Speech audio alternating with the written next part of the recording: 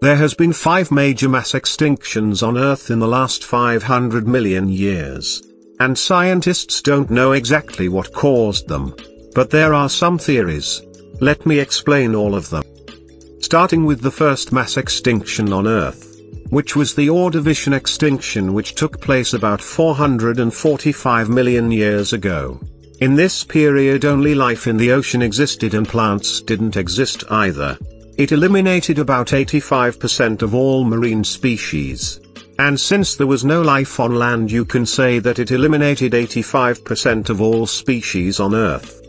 The cause of the mass extinction was either a change of climate where everything became colder. Or it could be that there was a decrease in oxygen in the oceans. Or it could have been both.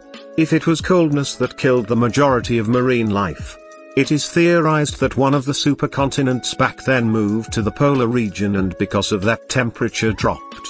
The reason why it could be both is because sometimes when a climate gets colder, the oxygen level may also decrease. The Ordovician mass extinction didn't happen instantly.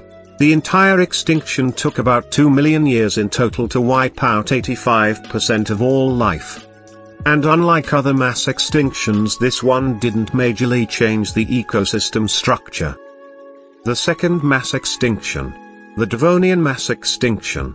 The Devonian mass extinction occurred 375 to 360 million years ago. The Devonian era is when the first forests appeared, and the first seeds and soils developed, allowing plants to reproduce on dry land. Also, the first creatures to walk on land might have been during this era. It eliminated 19% of all families and 50% of all genera.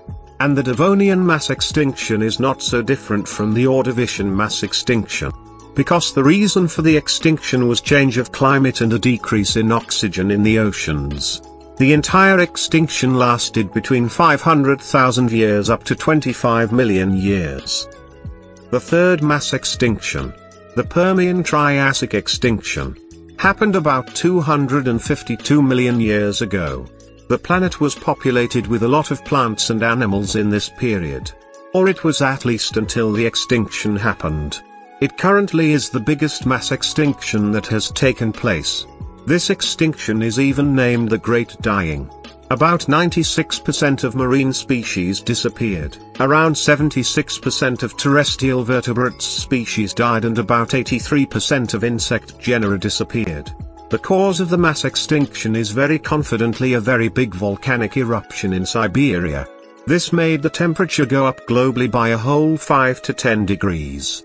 Because of this, there was a lack of oxygen and animals couldn't breathe. And the oceans led to widespread anoxia and acidification. It would take up to 30 million years before the Earth had recovered.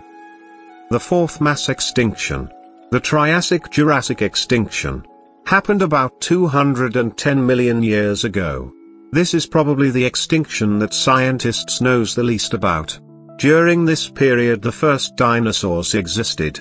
Also a bunch of other animals appeared, like lizards, turtles and crocodiles. About 20% of families and half of all genera went extinct. The cause of the mass extinction was probably huge and widespread volcanic eruptions. This caused an increase in atmospheric CO2, which made the oceans more acid, and also global warming. The fifth mass extinction, the Cretaceous-Tertiary extinction, happened around 65 million years ago, and is definitely the more famous one.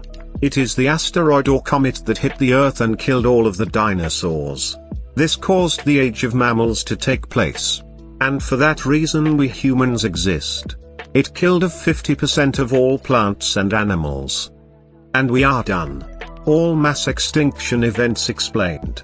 The consequences of the extinctions are that about 99.9% of all species have gone extinct. It is theorized that 4 billion species have existed and evolved on this planet. Scientists believe that about 8.7 million species exist currently. But we have only discovered 1.2 million of those species.